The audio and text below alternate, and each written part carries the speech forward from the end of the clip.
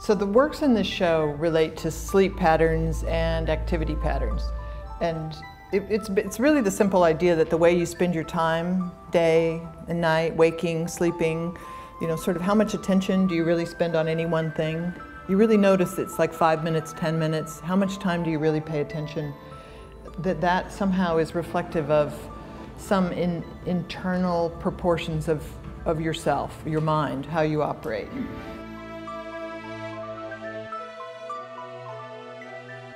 Is if you're an artist and you really pay attention to yourself and you see something, and if you believe it's real, you could precede a scientific idea. It might be very much like a scientist that creates a hypothesis and then spends, years and years and years going out to test it. Maybe an artist is exactly the same. If you create an idea, you can go test it.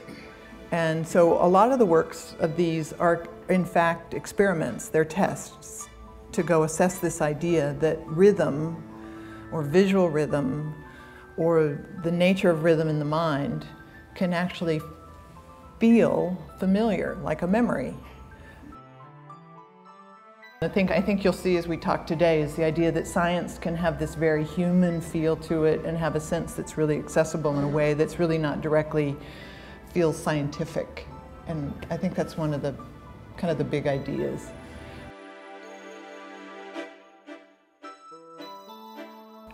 You figure things out, or I figure things out, a tiny little piece at a time.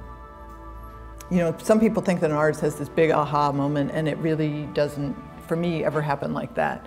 It's like you figure one tiny thing out, and the next tiny thing, and the next, and the next. I'm looking at something, but it feels the way a memory feels, and I thought, what if there's something odd about the rhythm of something that you see that actually causes your mind to feel as though it's recalling something. But then you start to realize, well, maybe there is a rhythm in your brain that relates to memory. Maybe there really is a statistical layer. Maybe there really is like neurons firing, not firing. Maybe there really is a set of ones and zeros. Maybe there really is a set of proportions in your mind that when you see it, it starts to be recognizable, but not at a narrative. I mean, it's not like you sort of go, oh yeah, I'm seeing a familiar tune, but that you're actually seeing something familiar. And the numbers stay because I think the numbers, it's part of the same reason things poke out at you, is that the numbers hit your brain, so you've got a couple of things firing simultaneously in your brain, and that feels a certain way, and so the rhythm has sort of a simultaneity to it, so it starts to feel like a real experience, and it takes you back to something that you've been before.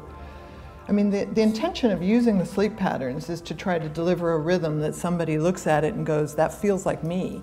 That feels like you're talking to me in the same pattern that I'm made up of.